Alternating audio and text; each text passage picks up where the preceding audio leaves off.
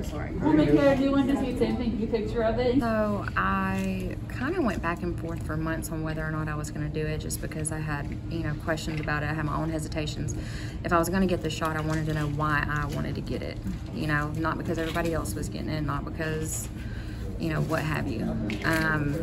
And after reading a little bit about everything, the different brands that were out, Moderna, Johnson & Johnson, and Pfizer, I just decided to get it here because it basically was brought to me. And yeah, the reason for taking it mostly was for my age, and my 86-year-old mother lives with me, and I'd hate to give her something. So it was a process. Really didn't want to, because I'm not crazy about shots in general, let alone vaccines.